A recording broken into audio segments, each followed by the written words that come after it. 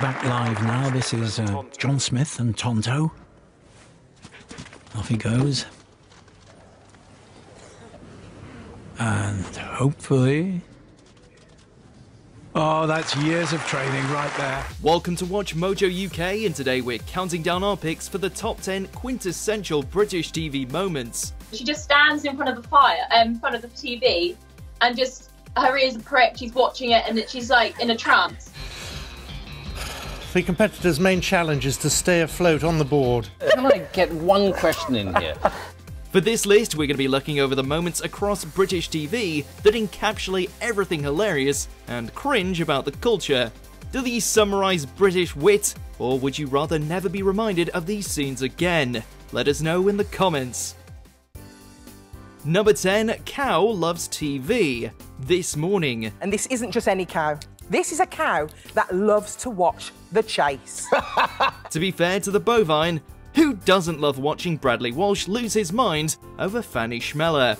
Hailing from Devon, Honey the cow took the nation by storm when she was revealed to be a fan of the telly, happy to kick back in the living room and watch whatever was on. I've got pictures of her. She just stands in front of the fire, in front of the TV, and just, her ears are pricked, she's watching it, and she's like in a trance. While a tad bizarre, it's Honey's whimsical disposition and the fact that she seems to be put off by loose women that really left us endeared. Well, what about loose women that follows our programme? Does she like loose women? Oh yeah, so the other day she was in here, she just wasn't really interested in watching that, so I had to put The Chase on, and then she was At least she's got decent taste. Maybe she'll earn a guest spot on The Chase next. Number 9, interview falls apart. BBC News. Even on your best day, you've got to be on point to keep up with Lee Mack and his lightning-fast wit. The man can unleash gag after gag in rapid succession, and most tend to land. His opening line was, he used to always be, he's a big fella, you know, and he used to say, can you see me at the back? Obviously everyone could. And they said, can you see me at the back? And this bloke at the front said, if they can't, I'm swapping.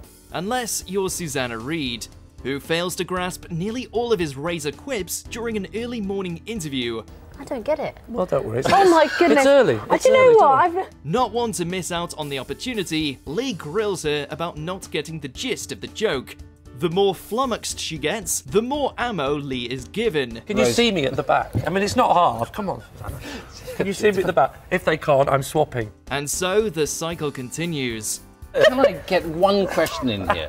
Number 8, Peter Kay's John Smith adverts. Now the favourite, John Smith of Great Britain. What can he do?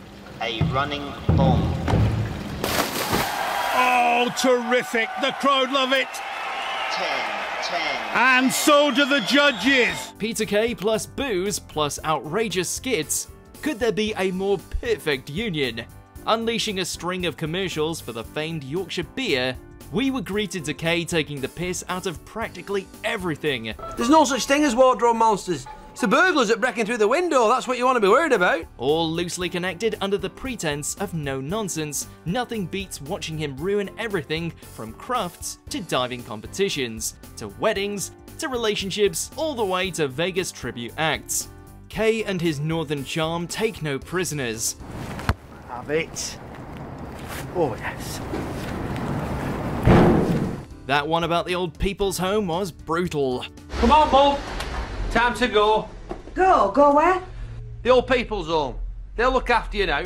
Number 7, Downing Street's Chief Mouser, Sky News. Larry is caught up in what you might call a tabloid storm, and clearly like a lot of the victims of a tabloid storm, he's gone into hiding. So, let's see if we can tempt him out.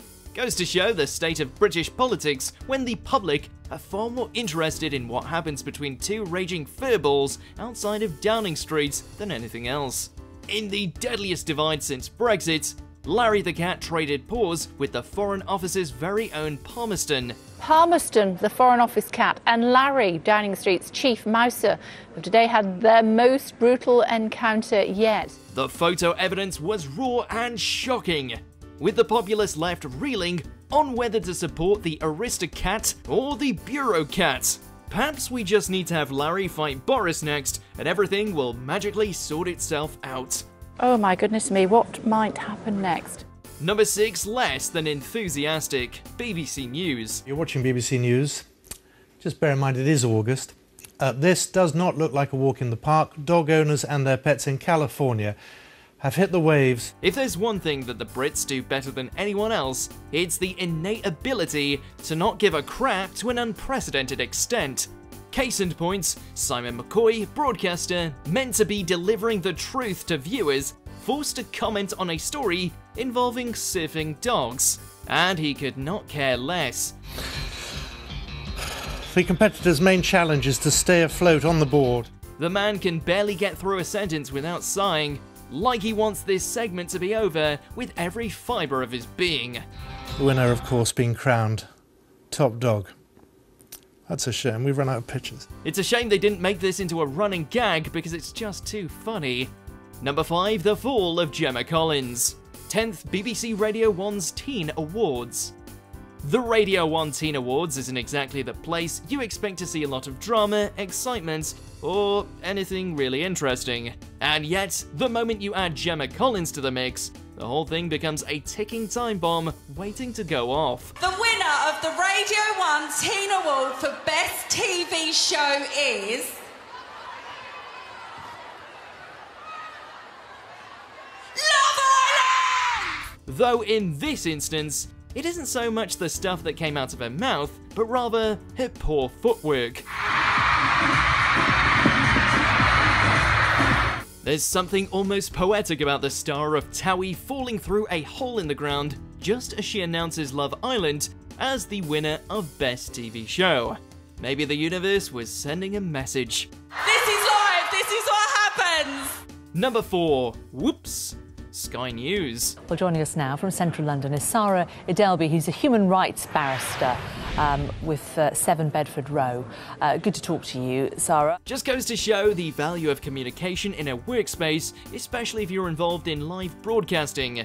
In what starts off as a serious story involving human rights, it becomes readily apparent that something is amiss, with the presenter stammering through her introduction before finally asking the identity of her interviewee. Can I just confirm who you are, madam? Sorry. Hi, I'm Erika Guevara from Amnesty International. Ah, we have the wrong guest up. Surprise, they booked the wrong guest. Left with egg on her face, all Jane Secker can do is pull a full retreat and wait in painful silence for the adverts to roll up. Someone probably got the Murdoch treatment for this flub. My enormous apologies. We will come back to you in a second. We're going to take a short break. In the meantime, apologies for the confusion. Number 3, the eye roll. Pointless. Our first category for round 1 today is World Geography. Oh, this one hurts. Though we're not sure what's more painful, the answer this flustered contestant gives, or the visceral response from her partner. Okay, countries that end in 2 consonants. Sarah, anyway, listen, do you think about that with 2/3 of your brain? Asked to provide the name of a country that ends in 2 consonants, the selected student racks her brain and ultimately decides to go with... Oh, Paris. I don't know, I can't think of anything. Paris. Well, glad to see her A-level in geography is taking her places. Paris, let's see what happens when we say Paris. Bad luck, Sarah. Though, honestly, it's the way her teammate rolls her eyes at such an obvious fail that had us in stitches. That's a friendship ender right there. Number 2, panel show. Harry and Paul. For whom did everything go wrong this week? The government? Is it Boris Johnson, tousle-haired shagger? It's like these two were challenging themselves to see just how many politicians, comedians, and other notable British celebs they could impersonate and ridicule in the shortest amount of time. Fair play to them because they stuffed in a lot. Russell, oh my God, the Daily Mail. Oh my God, the Daily Mail. Oh my God, the Daily Mail. Oh God, yeah, the Daily Mail. A satire of practically every panel show ever, the duo unleashed some rather scathing impressions of Boris Johnson, Stephen Fry, David Mitchell, Ian Hislop, and numerous others, all turning into a crazy melting pot of wigs and accents. Though we say they play Andy Parsons to perfection. Disapproving look. Stop starting and start stopping. Oh my God, the Daily Mail! Good night. Number 1. Sigh-off. Never mind the Buzzcocks. Back when Simon Amstel was running the show, you knew chaos and hilarity was never far off. No, it's sort of a despondent look that I've copied from Martin. Oh, go on.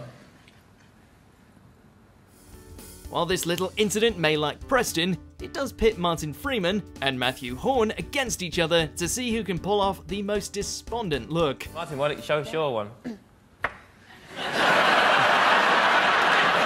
You'd think that the star of Gavin and Stacey would have it in the bag, but we can't forget that before Sherlock, The Hobbit, and the MCU, Freeman was killing it in The Office.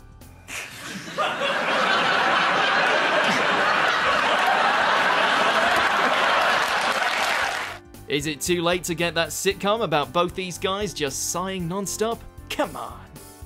Do you agree with our picks? Check out this other recent clip from WatchMojo UK and be sure to subscribe and ring the bell to be notified about our latest videos.